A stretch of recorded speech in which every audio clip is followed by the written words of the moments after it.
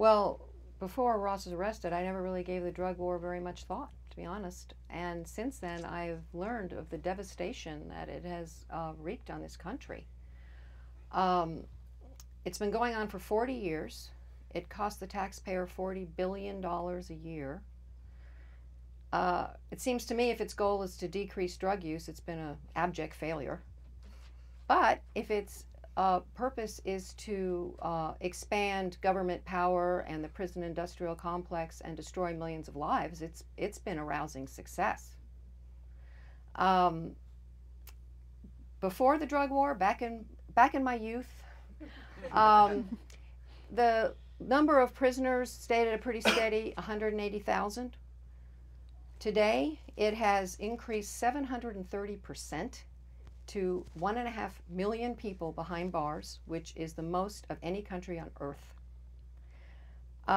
Today, according to the DOJ website, there are 6 million people in the prison system, either in prison, on parole, or probation. If it were a city, our prison system would be the second largest in the country after New York. And a lot of these people are there because they plead to things they haven't done, because they're terrified of the mandatory minimums they would face if they go to trial and lose. Now, this is personal for me because of Ross, but also because of the people I've come to know at the prison, because I visit there regularly, and I've gotten to know the families.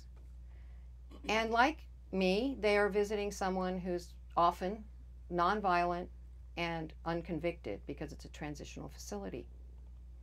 But I've seen children clutching their fathers, wanting to get that last bit of love from their father before they have to leave.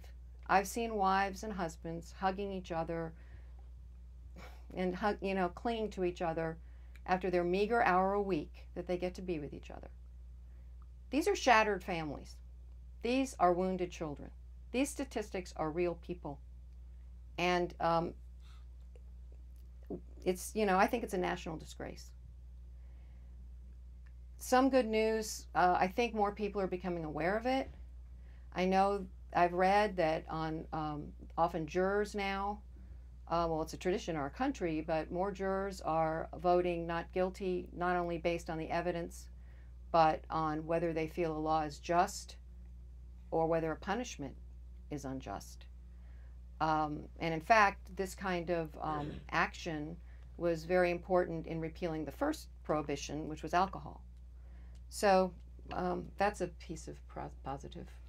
Right. Yeah, there's been a sort of an expansion. There's an op-ed I read in the New York Times about jury nullification, where they're using that tool more to try to battle back against the drug war, where the jury often doesn't realize they have the right to nullify a trial that they're overseeing due to not agreeing with the law.